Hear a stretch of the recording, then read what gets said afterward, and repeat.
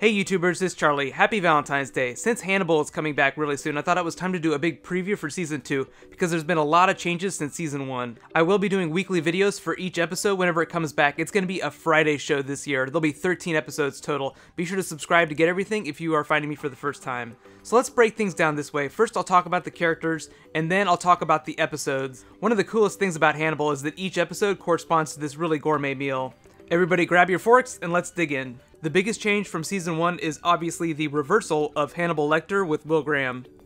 Will is institutionalized, like Hannibal will be eventually, and Hannibal has taken Will's job consulting with the FBI.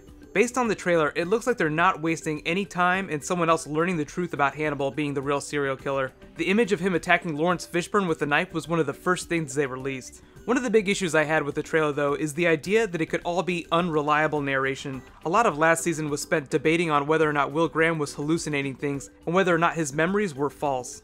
I don't think Bryan Fuller would pull a huge fake out on the trailer, so I do think that Hannibal will end up trying to kill Jack Crawford. Unless they deviate from the original canon, he's still alive during Silence of the Lambs, which means that he won't end up dying this season. The big arc of Season 2 though is Will Graham coming after Hannibal with a vengeance. I really love how the show finds ways to mirror imagery from Silence of the Lambs, especially with the finale. So think of Will Graham right now as like the Anthony Hopkins character helping the FBI catch Hannibal, who's kind of like the Buffalo Bill. I don't think he's going to be making any people's skin suits though.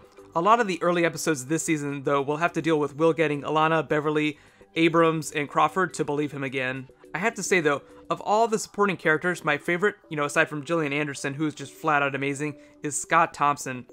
Hugh Dancy said that when they're on set, Scott makes them laugh so hard, even when they're filming the bloodiest of scenes. Every time I see him on screen, all I can think about is Kids in the Hall though, it's so hilarious. One of the best parts of Hannibal, I think, is that you know how the story is going to end, so Bryan Fuller and the cast delight in allowing things to unfold in these really fascinating ways.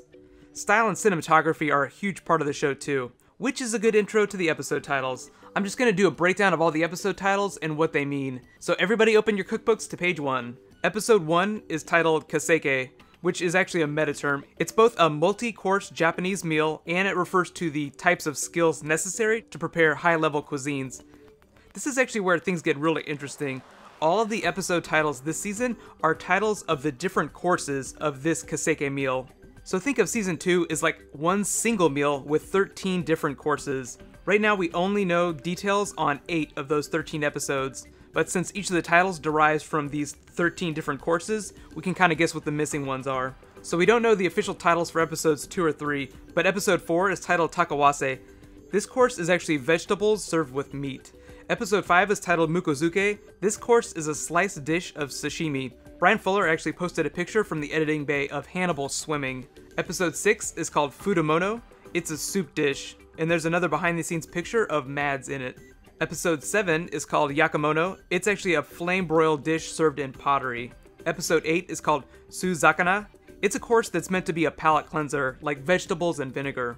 Episode 9 is titled Shizakana. This course is a really big dish served in a hot pot. It kind of implies something really big is going to be happening in this episode. We don't know anything about episode 10, but episode 11 is called Konomono. It's a dish of pickled vegetables. We don't know anything about the final 2 episodes either. But like I said, all these different titles derive from this Kaseke meal, so we can kind of guess what the remaining episode titles are going to be. Sakazuke is called the appetizer, so I don't think they'll use this title because they already have the episode 1 title. Hasun is the second course, which implies they'll use it for episode 2. Hayashibachi is another one of the dishes, and it's only served during the summer, but it's just another vegetable course.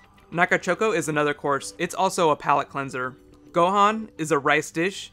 Tomewan is a miso-based soup dish, and the only other course that they haven't used as an episode title is called Mizumono. It's the dessert course.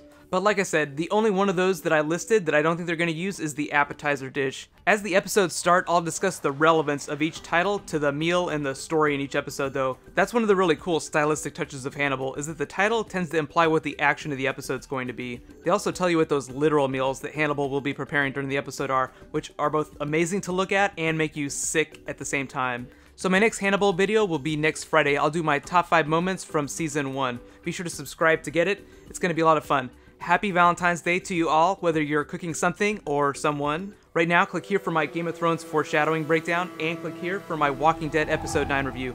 Thank you so much for watching. I'll see you guys tonight. High fives.